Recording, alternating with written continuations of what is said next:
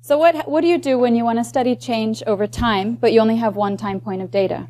In this talk, I present how I'm using space as a proxy for time to study effects of tourism development on small-scale fisheries. So small-scale fisheries are important to people as a food source and for their livelihoods.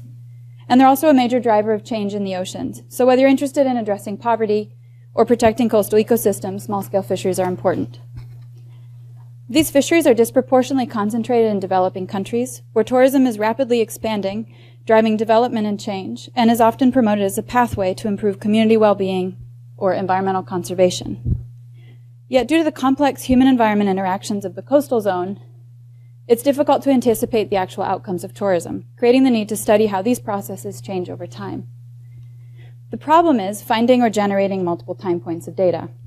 So instead of looking at change over time, I'm studying difference across space. My work is done on the Pacific coast of Colombia, in 8 rural fishing communities that are only accessible by boat from Buenaventura, which you can see here.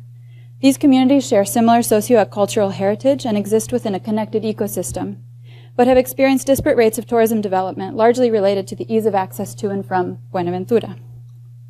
These arrows show the travel pathways through the bay, primarily that you arrive by boat from here, and then travel by land this way, but these are all only accessible by an extra boat ride.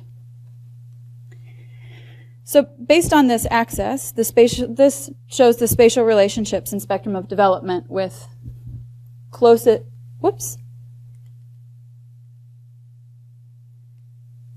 to port and most developed, with about an hour of travel time, to the furthest away at 5 hours and less developed. So don't pay attention to the numbers here so much in the main block, but this table is comparing various development indicators across communities, as shown up here. We can see that the lowest values of development, shown in red and orange, are found in the more distant communities, down towards the bottom, supporting the validity of using access to port as a proxy for development stage.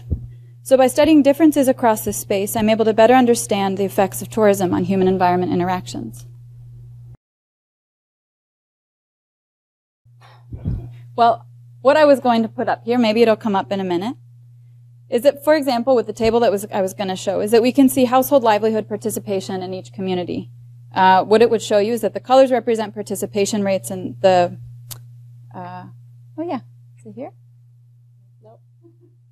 Yeah, we'll just stay there. Okay, so, so we can see that the more accessible, again, this is livelihood participation by community.